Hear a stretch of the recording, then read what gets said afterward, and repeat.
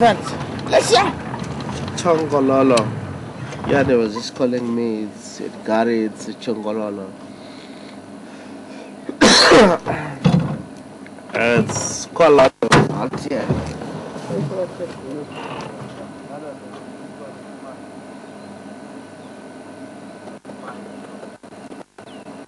Anything that have that can bite, you don't know what it is. Shongololo.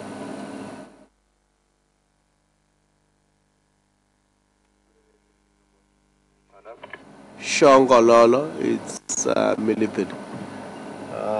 It's one of the things that is more common here, and you tend to scavenge quite a lot of the civet. It's their main diet.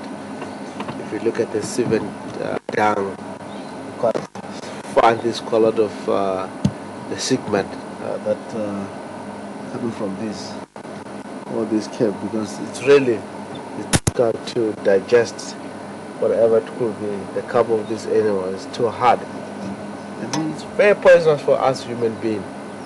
If you try to eat that, it's really going to poison you. Sometimes you might be your lips will become more reddish because of the chemicals that will come out from Shongololo.